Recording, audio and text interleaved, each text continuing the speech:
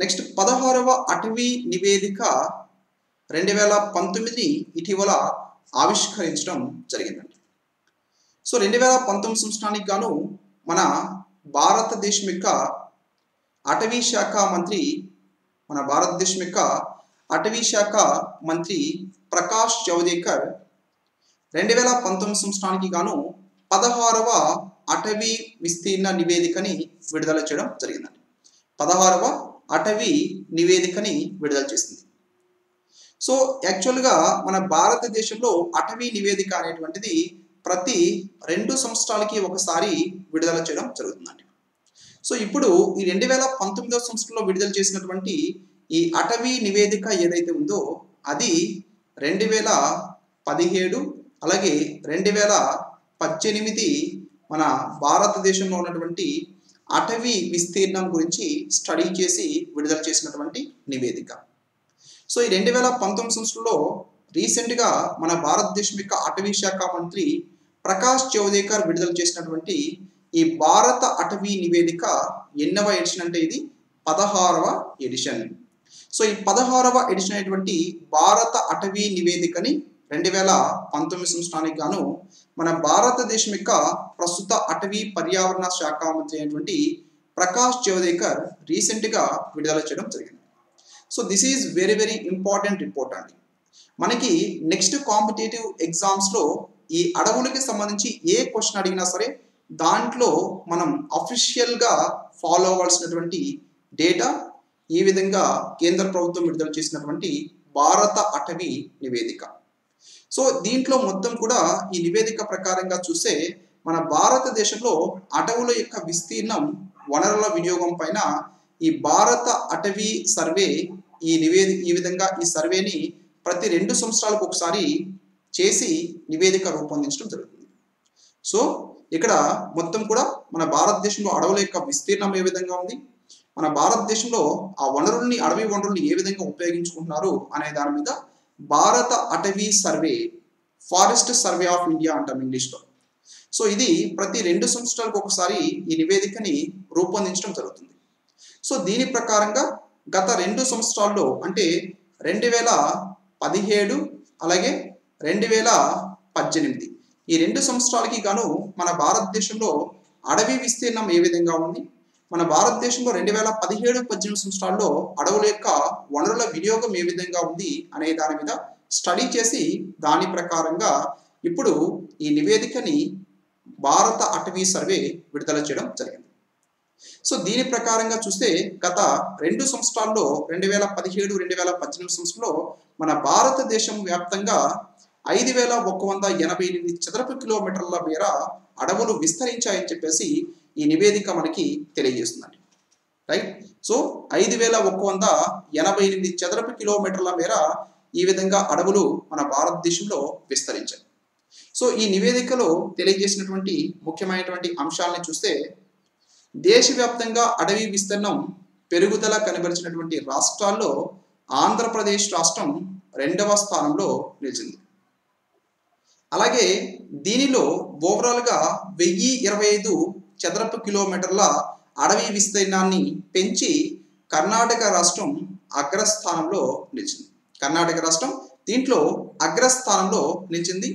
మన ఆంధ్రప్రదేశ్ రాష్ట్రం మాత్రం 990 చదరపు కిలోమీటర్ల విస్తీర్ణంలో అడవుల యొక్క పెంపకం, అడవుల యొక్క విస్తీర్ణం పెంచి మన భారతదేశంలోనే 2వ స్థానంలో నిలిచింది. సో మొదటి స్థానంలో వచ్చేసి కర్ణాటక రాష్ట్రం, 2వ స్థానంలో ఆంధ్రప్రదేశ్ రాష్ట్రం అడవుల విస్తీర్ణంలో నిలిచినాయి. ఆ తర్వాత 823 చదరపు కిలోమీటర్లలో విస్తీర్ణంలో ఈ విధంగా పెరుగుదలలో అడవుల యొక్క పెరుగుదలలో కేరళ రాష్ట్రం వచ్చేసి 3వ స్థానంలో నిలిచిందండి. ఆ తర్వాత 163 చదరపు కిలోమీటర్ల మేర అడవుల్ని విస్తరించి తెలంగాణ రాష్ట్రం మన భారతదేశంలో 9వ స్థానంలో నిలిచింది.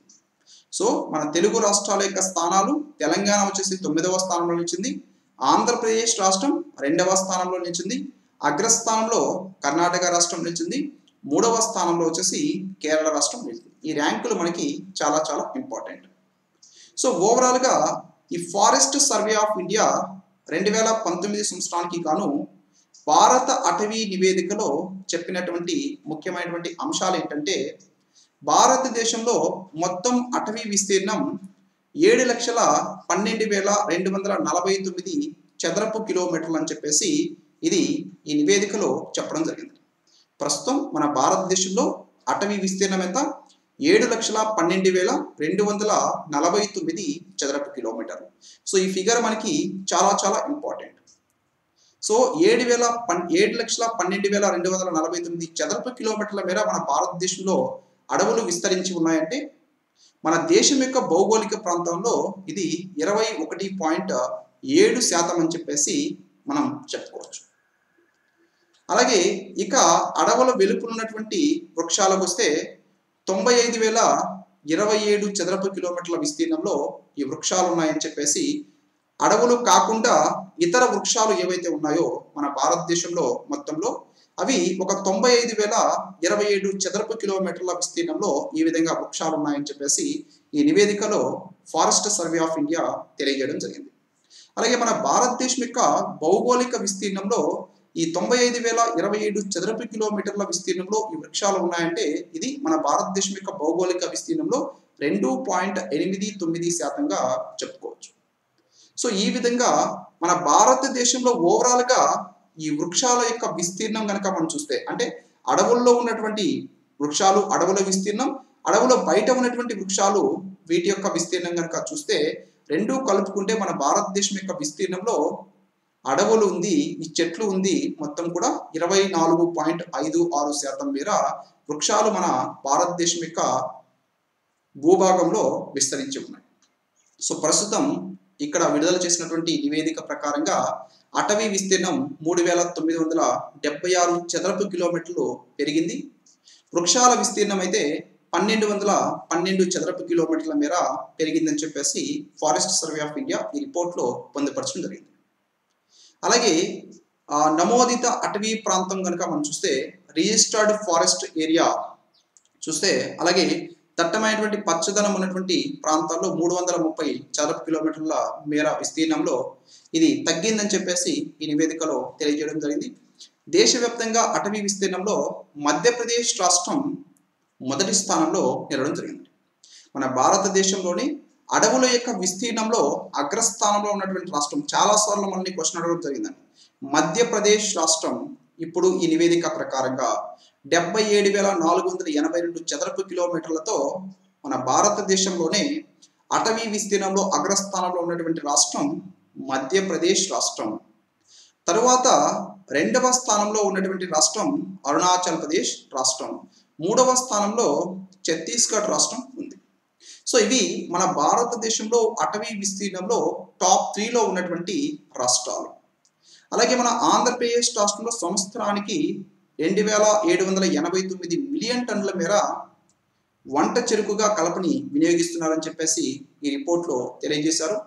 తలసరి వినియోగం 0.165 టన్నులుగా ఇది ఉందని, అలాగే తెలంగాణకు వచ్చేసరికి 1969 మిలియన్ టన్నుల వరకు కలపని వినియోగిస్తున్నారని చెప్పేసి ఈ నివేదికలో తెలియజేయడం జరిగింది.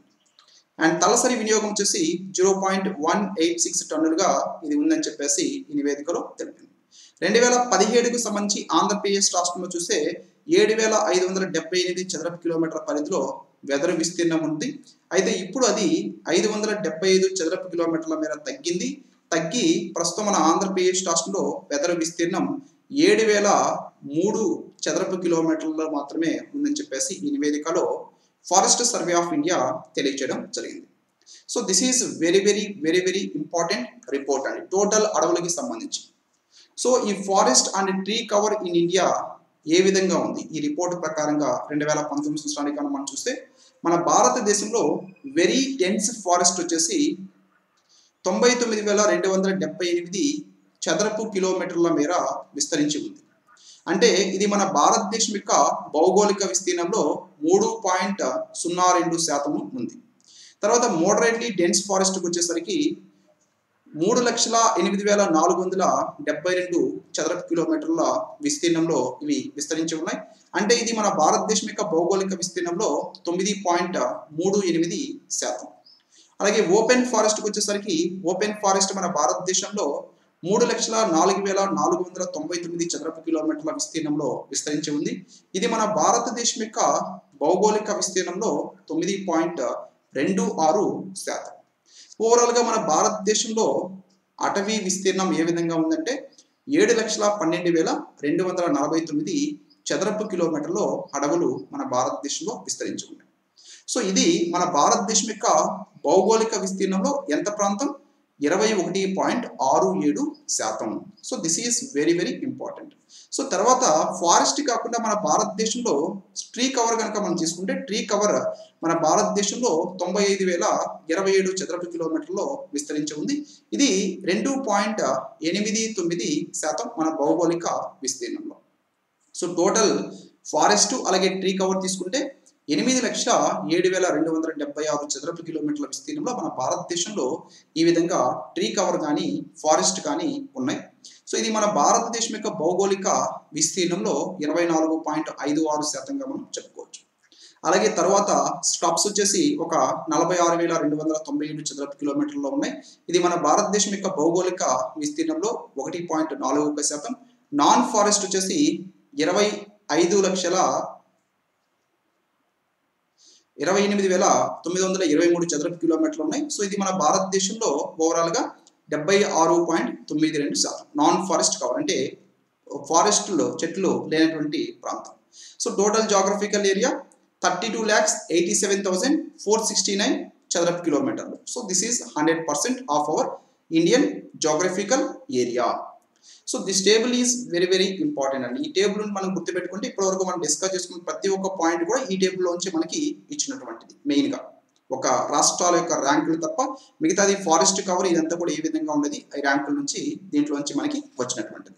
సో సేమ్ డేటా మీకు ఇంగ్లీష్ మీడియం స్టూడెంట్స్ ఉంటే ఇంగ్లీష్లో కూడా మనకి పాయింట్ వైజ్ ఇక్కడ సేమ్ డేటా ఇవ్వడం జరిగింది. So you can follow this, you can download this from our website BrainBuzz.